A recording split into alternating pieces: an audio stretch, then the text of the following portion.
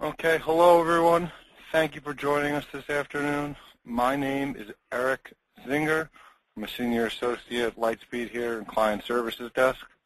Today I'll be running through a demonstration of our new web trader platform and going over some of the key features and functionality that the platform is willing to offer. A couple of things before we get started. Please keep in mind that this presentation is for informational purposes only. Nothing presented today should be construed as investment advice or a recommendation to buy, sell, or hold any specific securities. Since we don't know everyone's investment objectives or risk tolerance, we are not endorsing any specific trading strategies. We encourage you to ask questions as we go through the presentation, and you can do that by typing them in the webinar chat box as we go along. I'll try to answer them as we go, or we will also have a follow-up at the end where we'll do some Q&A. In addition, this presentation will be recorded and uploaded to our online webinar library.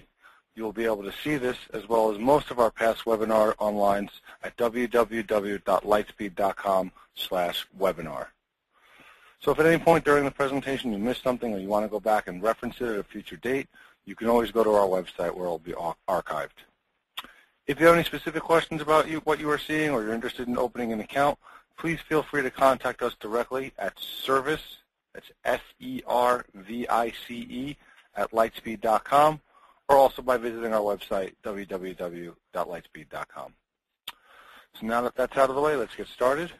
So as many of you know or may have heard, Lightspeed is rolling out our new web trader platform. We're all really excited about some of the features and functionality that this is available for you guys. We really think that some of the feedback we've gotten, we really think that you guys are going to like it. Now, once you're switched over to our new web trader platform, you'll no longer have access to the old site, and all trading and activity will be done through the new web trader. One of the advantages of this is that everything's going to be done through lightspeed.com. So whether you're looking for trading history, doing cash transfers, any kind of account maintenance, you're also going to be accessing the trading platform through lightspeed.com. So it's only one username and password to remember. Everything's all on the same site, and we're really excited that we're able to consolidate everything into one login for you, so you only have one login to remember. All right, so let's get started. So the first thing that's going to happen is once you are switched over to our new Lightspeed web trader product, you're going to receive an email with your username and password. When you go through that username and password, you'll log into lightspeed.com, set your own customized password, go through a couple of initial setup steps, and then you'll get to lightspeed.com. When you're on lightspeed.com, in the upper left-hand corner, you'll see a link that says Launch New Web Trader. That's going to be how you're going to access the platform.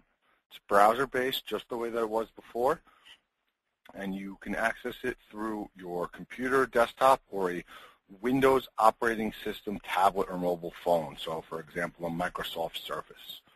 One thing you do need to make sure that you do before you access the web trader is you need to have Microsoft Silverlight installed, and that's a plugin through Microsoft.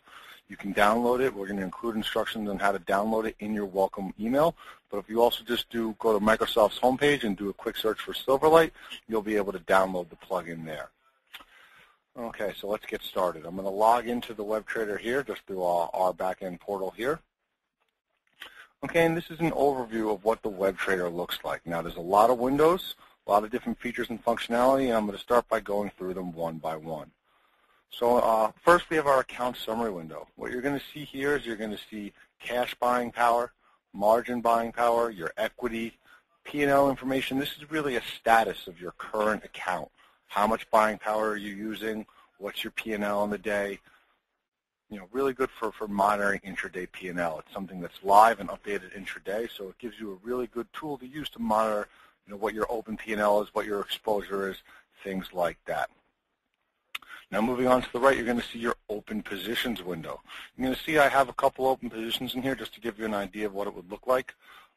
We've got the account, because one of the new features of the web trader platform that will be available eventually is you're going to be able to manage multiple accounts through one interface. Okay, so you're going to see the account that the position is in, the number of shares, the type of security, if it's an option, the option details, where you entered the security on the day, and the current price and bid ask. That's a real live bid ask. Obviously not too much is happening now after hours when we're recording this, but that will update in real time for you. Okay, so if you'll notice, we're just going to go through this with the open positions window because it's the first window that we're looking at. In the upper right-hand corner of that window, you're going to see something that says prop. That stands for properties. If you left-click on properties, you're going to see that's where you can adjust the settings. Okay, so you can adjust the order of your columns. For example, if I was to do this and hit apply and close, you'll see now that the symbol is all the way on the left. So you can adjust the order of your columns, which columns you want to display, and that'll help you maximize the space on your window for displaying the information that you're looking to display as well. Close that out now. Below our open positions window, we're going to move on to the next. We're going to move over to order history. Now, the order history window contains a lot of good information about your open orders and the orders that you've placed throughout the day. So what I'm going to do real quick, I'm going to quickly move on to the equity order entry window so that way I can show you what it looks like when an order is in the system. Okay, so I'm going to type up a stock. I'm going to run through the equity order entry window now as well, just so I can show you this here. So we've got live bid ask quotes in the equity order entry system. In the upper left-hand corner where I type in the symbol, if you type in the symbol and hit enter, that's how you'll be able to bring up a new symbol. It'll give you the details of the company, the listing, and a couple of other pieces of level 1 information. The opening price, the closing price, the volume on the day, the size on the bid, size on the ask, as well as some information about what the stock has done on the day. Looks like, for example, Twitter, TWTR, down $1.29 or 0.04%. If we were to type up SPY, we'd see that was up $1.15, did 104 million shares on the day. Below that is where you're going to enter your order details. So, for example, if I wanted to place a 1-share limit order at a price of $187.50, okay, if I hit buy, you're going to see an order confirmation pop up. If you don't want this order confirmation to pop up, you can hit remember my decision and you won't have to go through the order confirmation. Now I'm going to hit yes here. And now you're going to see the order in the open orders window. Okay, you're going to see that it's a limit order to buy SPY, common stock, number of shares won, and what time the order was placed. Just like with any of the other windows here, if you click on properties, you can adjust the columns and the order of the columns that are displayed. So once you get in, you're going to be given a default layout, but I'm sure that you're going to want to go through the available columns, customize it for your specific needs. Okay. Now, if I wanted to cancel this order, I could do so right here by hitting cancel. Okay, now you'll see the order goes away. That order is now displayed in your order history window. Order history is going to include any orders that you've placed throughout the day. You'll see that the order I just placed is displayed under order status. It says canceled right there, letting you know that the order has been canceled. So this is a nice feature that you can toggle between these two windows here. If you want to keep them as separate windows, what you can also do is you can left-click on one of the other windows and drag it away. You'll see now that the order history window has become a separate window. But one of the things we wanted to do is give you the ability to minimize the space used. So you can go ahead and click and drag, move it back into the middle, and if I move it here, you'll see that now there's tabs for the different windows, and you can tab back and forth. A little more efficient use of your screen page there for you. Okay. So back to the equity order entry window, because there's a couple more things I want to go through that with you. Just I wanted to show what an open order would look like. Under order type, you can enter limit orders. LMT stands for limit. MKT stands for market. And then we have some stop orders as well, along with a range order. Okay, so we also have day, GTC, or fill or kill orders. Okay, a day order is going to be active from 8 a.m. to 8 p.m. Eastern Standard Time. Okay, GTCs, if you place a GTC is only eligible to be executed during normal market hours. Okay, so if you want to trade pre-market on our new web trader, it's one of the new features that's available. You can trade in the pre-market with the day order types. Remember that there are no market orders during pre or post market, so you have to enter a limit order with a price. Okay. Click on properties here, you'll see that you have several options for adjusting your equity order entry window. One of the most popular ones that people like to decide is to adjust the price decimals for orders. If you're trading some lower price or pink sheet securities, you want to enter sub-penny orders. This will give you the option to put in an order at spot 001, for example. You can also adjust the colors and your default quantities. Default quantity, if you type up a new symbol, that's going to be the number of shares that's displayed. So if you know that you always want to have 500 shares, as your default, you can always change that, but you can adjust that here to 500. Okay, and now if I change the number of shares to 300, but change symbols, it's going to change back to 500 if you see there. So that's going to be the default quantity there. That way you don't have to reset that every time you go forward. Now, one of the good features about our new WebTrader platform is the ability to link different windows together. If you look to the right of the properties window, you're going to see there's a little bit of a green there. Okay? If I click on that, you'll see that I have several options, A, B, C, or D. A is green. So what that means is that this is now linked to any other window. If you look here in the upper right-hand corner of the open positions window, or the chart, or this watch list here, you'll see that the green windows are all linked. So for example, if I go to my watch list here real quick and I double click on Apple, you'll see that the chart and the equity order entry window has updated to display Apple. If I go to Windows, I bring up a new equity order entry window, and I'll make this one red. Double-clicking on my watch list is only going to update the other green windows. It's not going to update anything with a red. If I change this to red now, when I double-click on the Qs, for example, you'll see the Qs populate in this new equity order entry window because it's linked to red windows. This gives you the ability to have multiple equity order entry windows. Leave one symbol up, for example, if you always want to have a certain symbol up, or in a specific, link certain charts to certain equity order entry windows. That's a good way that you can use to manage your resources and manage the tool that's available. Okay. Moving on, we're going to move on to our options order entry window. Okay. Our options order entry window, very similar to the equity order entry window. You're going to see some level 1, some information at the top, bid, ask, current strike, options expiration date, whether it's a put or a call, and you can use this tool to enter your option orders. Now, the easiest and best way, that's going to be driven off your option chain window. If you look here, this is the option chain window. This is going to have all of your quotes for options. Okay, this is a great tool because it lets you see multiple strike prices. You can change between expiration dates by clicking on the different tabs here. You can change between calls or puts. You can change between what symbols you want. If you notice, there's a green arrow or green in the upper right-hand corner, meaning this is linked to all green windows. So, for example, if I go back to my equity order entry window and type in SPY and hit enter, you're going to see that the option chain adjusts to SPY as well. Okay. Now let's say I decide that I want to place an order in the 186.5 strike price called for SPY. What I would do is I would double-click on the position there. And if I double-click on the position, you'll see that now my options order entry window is populated with the SPY 186.5 strike price, May 9th expiration calls. Okay. So that's how I'm going to bring in options into the option chain.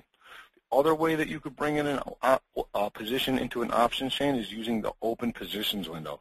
If you have an open position and you want to add to that position or place a stop order in that position or close that position out, all you would have to do is make sure that your option open positions window is linked. So they're both green here. You'll double click. Now you'll see that the open Siri contract that I have in the options order entry window for me to place a trade. Okay, I'm just going to run through a couple more of the windows here. We have our watch list. Okay, watch list can hold up to 20 symbols of different securities. Just like in the other windows, if I go to properties, I can adjust which columns are displayed and the order in which those columns are displayed. So I can have, live quotes for many different symbols. I can see what's going on in terms of volume. I can see what the low is, the last price, change, any of the different features that you wanted to add. You can obviously add or delete symbols. If I click on a symbol and hit the delete key, like I'm doing for Apple right now, you'll see it goes away. So I can remove symbols very easily. I can sort by any of the columns here. If I want to sort by what stocks are doing the most volume, I can just click on the volume tab, and that will sort by volume. And if I want to add new symbols, I can just click here where it says watch list and add a new symbol by hitting enter. Okay, so now for example, you'll see I just added TWTR, and it did 68 million shares today.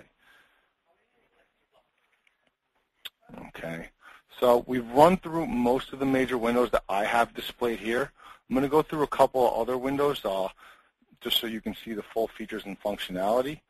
If I wanted to bring up a new window, I would go to the upper left-hand corner and go to Windows, and then I could select from my drop-down. Okay, you'll notice we already have an options order entry window. You are limited to one options order entry window, but you can have up to 3 different equity order entry windows. So I already have equity order entry window 2, and if you can see, I'll bring up a third one here as well. So you can have 3 different equity order entry windows all at the same time. Much better, much faster if you're looking to place quick trades than the previous system.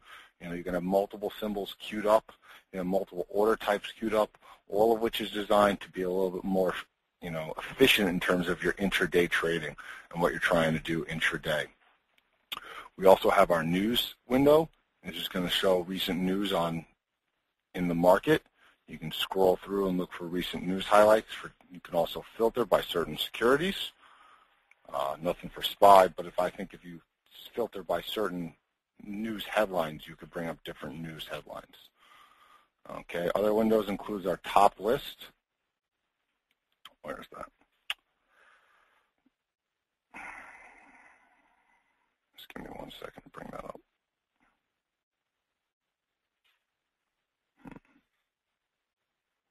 There it is. It's just off screen. Give me 1 second.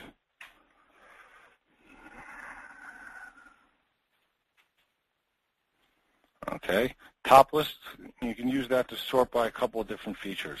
Right now what you'll see is we have NYSE most active. If you're looking for stocks that are moving in terms of net change or percent change, this is a good way to sort by showing you what's in play, what's going on today in terms of, change up, what's being the most actively traded. If you look for NASDAQ most active, today you'll see that Facebook was the most active NASDAQ listed stock. Not surprising. Also, we have the Qs, Groupon, Yahoo. So it's a good tool for letting you know in the trading system what's going on, what's in play on the day. So you can use that as well. Okay, so just a couple other pieces of information about the platform before we go ahead and take any questions. One very important piece of information. If you make any changes to your layout, you're going to want to make sure that you go to File and then Save Layout or Settings. If you just go ahead and click Log Off or close the window down, none of the changes that you made doesn't know that you want to save those settings. So anytime you make a change, you want to go to File, Save Layout and Settings, and it will save what you just did so that next time you pull up, all the work that you just spent adjusting your columns and things like that will be saved. Very important to note. We have our search symbol tool. I'm not sure if that's functionality yet on this demo system, but eventually it will be. This is just a demo system, so it won't necessarily display. But looks like if you type in NASDAQ, for example, you'll get a couple of different NASDAQ ETFs. Or if I type in, let's see, which one? Yeah, we're still working on some of the features and functionality of that because this is a demo platform, but once we get that up and running, you will see that, you can use that to look up tickers for different symbols. Okay, so one more thing that I didn't go through is our charts. Our charts are available. I'm going to make this a little bit bigger just so you can see it. Okay, there's a lot of different settings and studies within the charts. You can adjust the period through settings, whether you want, for example, a day or a minute. You can go ahead and adjust what's being displayed. Really, good in terms of there's a lot of different stuff in there, and you would have to really play with it in order to figure out what's best for you. So I'm not going to go into too much detail there because Everyone wants different features and different settings in their charts, but you can use the chart window to get a look at what the stock has been doing throughout the day versus just a bid-ask quote. So that really goes through most of the windows, most of the features in the platform. Right now I'm going to open it up to questions. So if you have any questions, you can go ahead and submit them now. A couple of questions that I have received from various users in the past day. I'm just going to run through your commissions. Your commission structure is remaining exactly the same, and that's for equity. That's a flat $2.99 per trade commission, regardless of the number of shares. And for options, or excuse me, for OTC securities or non-listed securities, it's a flat $10 fee per trade. So there's no platform fees. We're giving you live quotes, live level 1 quotes with no platform fees, just the way the old web trader had no platform fees, and your commissions are remaining the same. Also, in terms of hours, when is the web trader platform available? You can log in at any time. In terms of trading hours are available from 8 a.m. Eastern to 8 p.m. Eastern. GTCs are for normal market hours only, so a GTC is only going to execute from 9:30 to 4. So make sure that if you're looking for GTCs, you enter them for normal market hours. Let's see if we have any other questions right now.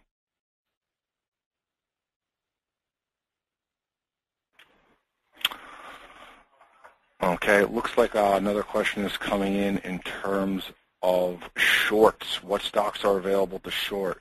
Same stocks are available to short as before. Anything that was on an easy to borrow list is shortable.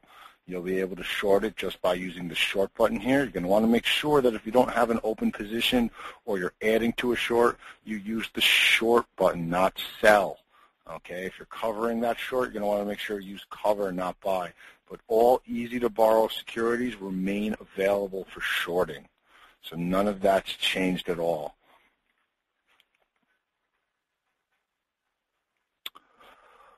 Okay, it looks like that is all the questions for now.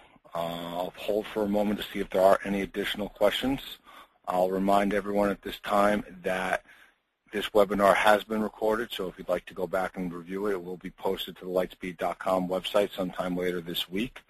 If you go through this webinar or you have any future questions, definitely give us an email, service@lightspeed.com. You can also call us at 1-888-577-3123. You can hit option 1 for client services. If you're an international user, you can call us at 1-646-393-4800. So that's 1-888-577-3123 or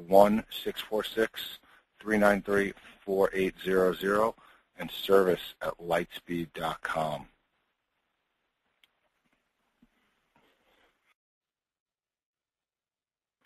Okay, I thank you for joining us today. We really are excited about this new product, and we hope that you share that enthusiasm once you get your hands on it. We are going to be rolling out that in early June for users who are on the old web trader.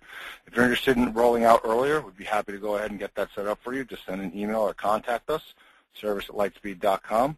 If you're a new account, as soon as you get approved for new paperwork and the account is open, we'd be happy to go ahead and get you your credentials and get you logged in. So thank you for joining us today. My name is Eric. Everyone have a great rest of the day, and we look forward to seeing you on the new platform.